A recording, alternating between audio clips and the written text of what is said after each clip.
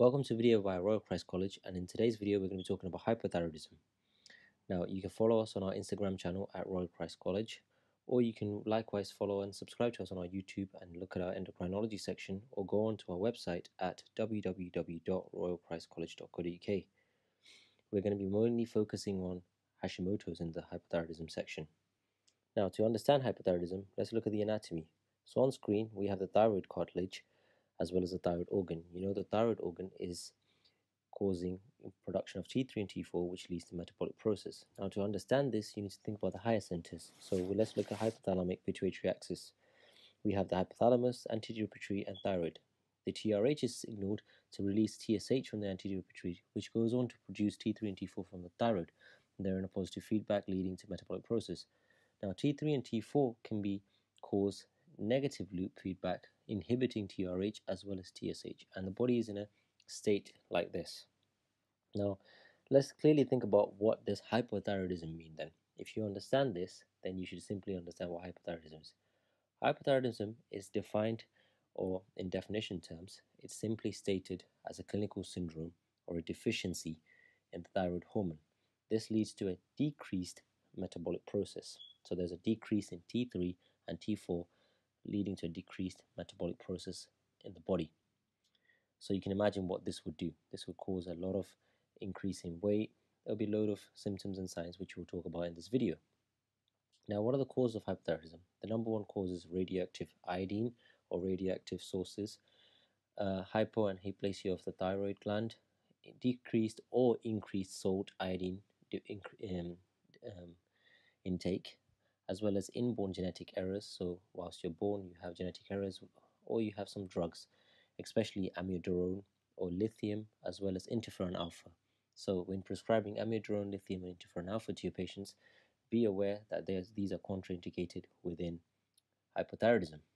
Now the most common one is iodine intake, because iodine intake deficiency of iodine leads to cretinism as well as stratum per magnum. You can search these up to understand what these conditions mean. Now, let's look into a bit more detail. Let's think about the different types as well as other causes. These can include infections such as Staph aureus as well as strep B, and mainly the most important and common one is the antibody. So basically this is inborn genetic errors, so you have some sort of autoantibodies which directly attack your thyroid, leading to destruction of the thyroid cells, leading to decreased T3 and T4 production, overall reducing the metabolic processes. Now, what is the hypothyroidism? Now, it can be seen in both infants as well as adults. In infants, when this occurs, usually what happens is you see a lot of changes in mental retardation, as well as you see a decrease in the growth development, and this can cause a lot of problems. So there's a marked slowing of growth development, and there's also a mental retardation. These are the two main ones I want you to remember. Now, other physical signs include things such as abnormal pelvis. So these kids usually end up with a larger pelvis or a smaller pelvis than a normal. They have short hands, or they can even have broad hands. They have a broad flat face, slanting face, as well as abnormal ears. They have a fine coarse hair type. They may have congenital heart disease. They may have diminished muscle tone, enlarged colon, as well as they may also have big toes or wide toes which are wide apart from other normal kids. They have intestinal blockages leading to some sort of stenosis or pyloric stenosis. But the main ones I want you to remember is growth development, mental retardation, diminished muscle tone. Now in adults on the other hand, it's completely different. When hypothyroidism occurs in adults, they have generalized decrease in metabolism leading to weight gain. So they have a slowed or a bradycardic heart. They may present with cyanosis. They may deposit, because of deposition of glycosaminoglycans in the skin usually appears much more thick and turgid, and they may have periorbital edema around the eyes as well as in the neck region. They have goiter, sometimes because of diffuse enlargement of the thyroid. They usually have a puffy, dull face with fine, coarse hair, periorbital edema, which you can see in the image, and there's also some sort of thinning of eyebrows. So if a patient comes into you with thinning eyebrows, puffy face, think hypothyroidism compared to hyper. So we can compare the two now on screen. So on left you have the hypo, left of the patient, or right on the image on your screen. And on the left of the image, you have hyper. So in hypo, there's bradycardia, but in hyper, tachy, there's goiter. There may be goiter, or there may be goiter with bruise. You can watch our thyroid examination video on our channel on royalchristcollege.co.uk. Presents the hyper usually has angina as well as atrial fibrillation. Compare the both. In hypo, there's menorrhagia, but in hyper, there's oligomenorrhagia. Usually, there's a generalized term, or in hypo, there is sensitivity to cold, depression, mental retardation, and the most important and the most common one that you see in your clinics and practice is weight gain.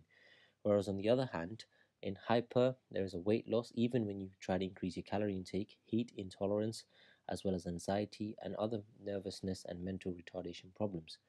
So, in hypo, the liver condition is usually normal. So if you do remember back from our hyperthyroidism video, in hypo there's elevated enzymes. So now let's look at different types of classifications involved within hypothyroidism. So one, we have primary, also known as thyroid failure. Now, examples of this would be Hashimoto's, which we'll discuss in detail in this video, which is a chronic autoimmune condition. Other conditions include idiopathic conditions, meaning they have no known cause.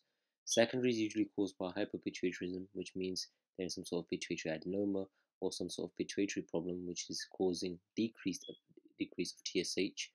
Then there's tertiary, and there's pituitary resistance, meaning that the cells are resistant to T3 and T4 effects, so metabolism doesn't really take place.